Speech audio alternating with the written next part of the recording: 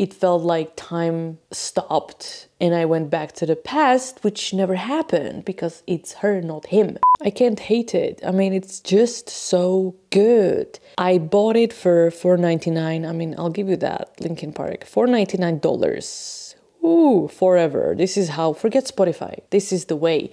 Digital download. Exactly from the artist. I'm listening to it, it's like the evening, you know, I have the mood, it's like a candle and it's just like so dark and quiet. And I start listening and the intro, obviously, if you've heard it, and then Mike explaining what the name means. And Emily is like, oh, like from nothing. And then, oh wait, your first cut.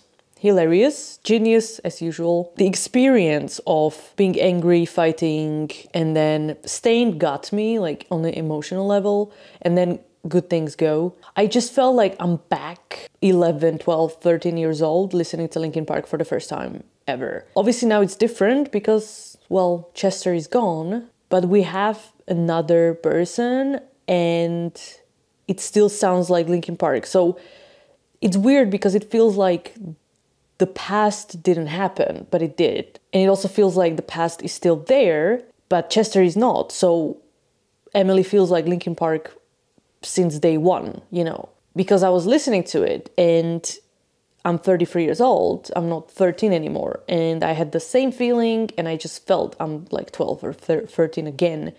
But it was weird because it was her, not him. And then I thought it's just such a surreal experience that I just felt like I came out of my body for a second and just be like, this is so weird. I'm so confused anyway, even today, even now. And every time I listen to this album, I'm gonna be confused as well. But it's just very addictive and very catchy. I'm still like singing, humming the songs. You know, you can fight it, but let me know if you have the same surreal kind of experience of looking in the past and be like, did this actually happen? Or it feels like I'm back, but I'm not. Weird. The weirdest thing I've listened to recently, but also I have to say the most phenomenal thing I have listened to probably since Hybrid Theory or Meteora, hard to say.